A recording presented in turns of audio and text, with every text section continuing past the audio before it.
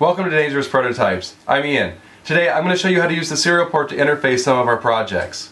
The serial port is a common two-wire interface. It's been around on computers for decades now. And even most microcontrollers have a serial port in the form of a UART, but it's actually at a different voltage level, so it's not directly compatible with computers. Even now, with USB as the most popular interface, the serial port's still with us. We're not plugging in serial port cables anymore though, we're emulating it over USB. That's really handy because devices can be powered by USB and still appear as a simple serial port to the computer.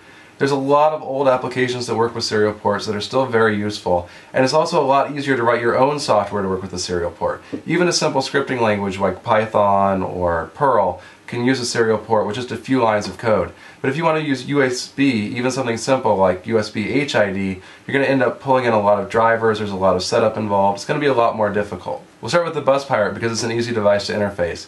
It uses an FT232 USB to serial converter chip. That takes the USB signals and converts them to 3.3 volt UART that the PIC uses to do all of the Bus Pirate stuff. The Bus Pirate's interface from a simple serial terminal. We're using TeraTerm. We'll open a connection to the Bus Pirate on COM10. Now we hit enter. The command line in the Bus Pirate shows. This is the high impedance mode command prompt. It means that nothing's going out of the Bus Pirate. That means it's safe to connect your project without worry that there's going to be any damage to it. We can hit I to get some information about this Bus Pirate. It's a version 3B hardware. You can hit question mark and enter to see the menu for the Bus Pirate. This is all simple stuff. This is just using a simple serial terminal interface. But the Bus Pirate also has a binary mode, and that's something scripts can use to send raw byte commands to it and control the different features of the Bus Pirate. The binary mode needs characters that we can't type from a keyboard. They have to be raw byte values that are sent to the Bus Pirate. We'll use that using a program called Hercules. We'll open up the Bus Pirate on COM10. We can type some simple commands here too, like I. So to get it into binary mode, we need to send 00 20 times. This isn't actually 00 typed out. This is the byte value typed as a hex value and sent to the Bus Pirate. And the Bus Pirate responds, bit bang, IO mode, version 1. So now we're in the binary mode. We can send some other commands like 02 to go into I2C mode, and it responds I2C, version 1. This is all easy stuff. All of these commands are completely documented on the wiki. So if you're writing a script and you want to control the Bus Pirate in these modes, it's just a matter of sending these simple commands as byte values to the Bus Pirate over the serial port. Now let's move on to the Logic Sniffer. This is a logic analyzer we co-developed with the Gadget Factory. It can record signals between two chips and show it as a graph on the screen. It's a lot easier to debug your projects when you can see why things aren't working than it is to work blind. This is one of the handiest tools in our workshop, and we highly recommend it. We'll connect to the Logic Sniffer on COM port 13.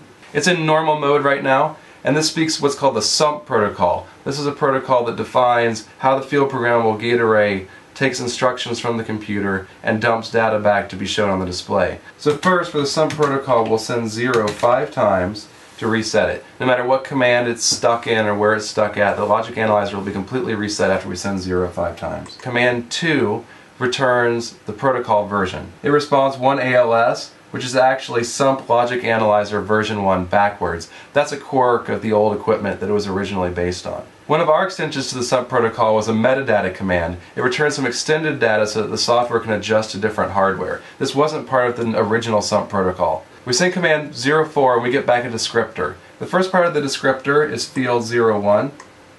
And that's a text description of the hardware that's attached. Here it says Open Logic Sniffer version 1.01. The string is terminated with the null character, which is 00. The next bit is 02, which is the version in simple text form, also terminated with the null character. And then from there we have some actual byte values that show things like the number of probes, the amount of memory, so that the client can adapt to the capabilities of the hardware. Now we'll connect to the Logic Sniffer again, this time in update mode.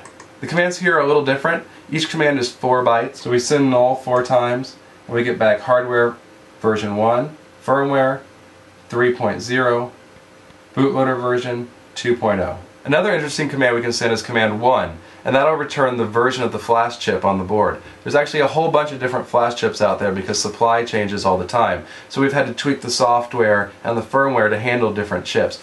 We can get that version by sending the JDEC command, which is a standard command all flash chips respond to. The 1 command, again, is a 4-byte command. The first byte is 1, the last 3 bytes are 0. We'll send that, and we get back the JDEC ID. Now currently we're in text mode, so we need to switch over to full hex mode and do that again. We set our command 1000, and we get back EF 301300. Now if you look on the wiki, if you look on the internet, you'll find out that that's a WinBond chip with 4 megabits of storage space. Another interesting command is the self-test command. That's command 7. This is the same self-test that's run every time the Logic Analyzer starts up. Send it, it takes a second, the board will reset, our result code is 0, and that means there's no errors. But let's hold down the update button and try it again. This time we get error 20. If you look at the error code table, it'll show that this is a problem with the pull-up resistor on the update button, and it's correct. Now let's close that out and move on to the final device, the USB infrared toy. This is an infrared receiver transmitter for computers, so you can control your computer with a remote control. You can also look at the signal on the Logic Analyzer and see what it's doing. The IR toy has a couple different commands that will actually work from a normal serial terminal, so let's check those out first. If we send V, we'll get the hardware and firmware version.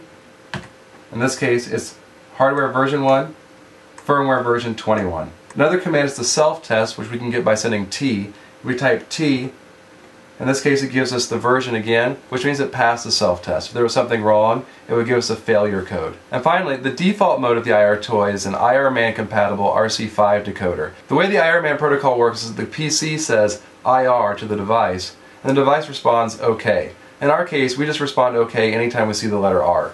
So if I type R into the terminal, we get back OK, and we know we're in RC5 decoder mode. Most of the IR toy commands require raw byte values though, so now we're going to move over to Hercules and send some of those.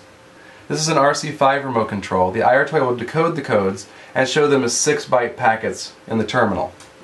So we'll hit play first. The button press gave 2 6-byte packets. The remote protocol is 1E, the specific button is 7.5, and then we've got 4 dummy bytes that'll never be anything but 0. When we hit different buttons, we get different values. Here's play and rewind and fast forward and number 1, 2, 3, 4, 5, 6, and so on. The IR toy implements the SUMP Logic Analyzer protocol, just like the Logic Sniffer Logic Analyzer does. That way we can capture remote control codes and visualize them on the screen. Just like with the Logic Sniffer, we'll send 0 5 times. That'll reset it into Logic Analyzer mode. Now we can send some SUMP Logic Analyzer commands, like 2, and we'll get the response 1ALS, which is SUMP Logic Analyzer version 1, just like the Logic Sniffer did. Today we explored 3 devices using a serial terminal. Even though we live in a world dominated by USB, serial ports are still everywhere. You can use simple techniques like these to rescue a router or talk to the bootloader on your digital camera. We'll be back next week with a new workshop video. Thank you for watching.